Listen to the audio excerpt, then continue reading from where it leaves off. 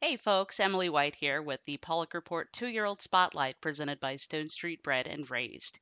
Today I'm going to take us out to the West Coast to look at this weekend's Grade 3 Sorrento Stakes. It's 6 furlongs on the main track on Saturday's card, and we've got a field of 8 fillies lining up to take a shot at stakes company, most of them for the first time. The horse that most caught my eye in this field was number 5, Kathira. She broke her maiden in her second start at Santa Anita, and her pedigree is absolutely fascinating.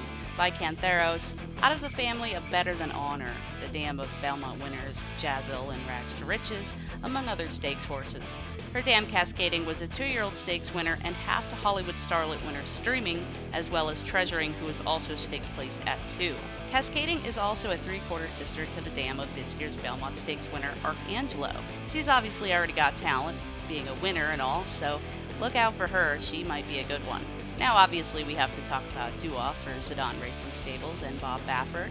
She won on debut earlier in the meet at Del Mar, but it was a pretty narrow victory. She had to hold off some fast closers, including You're in Trouble and Feisty Matoli, who also show up in this race.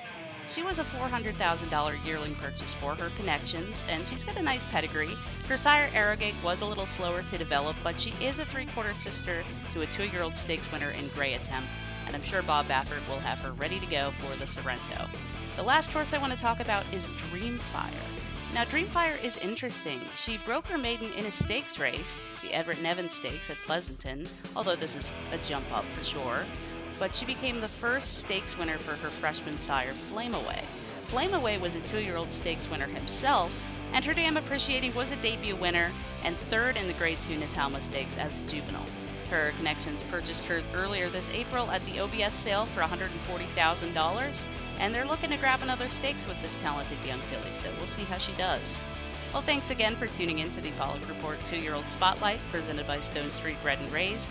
Keep an eye out for their yearlings at the upcoming Phasic Tipton and Keeneland sales.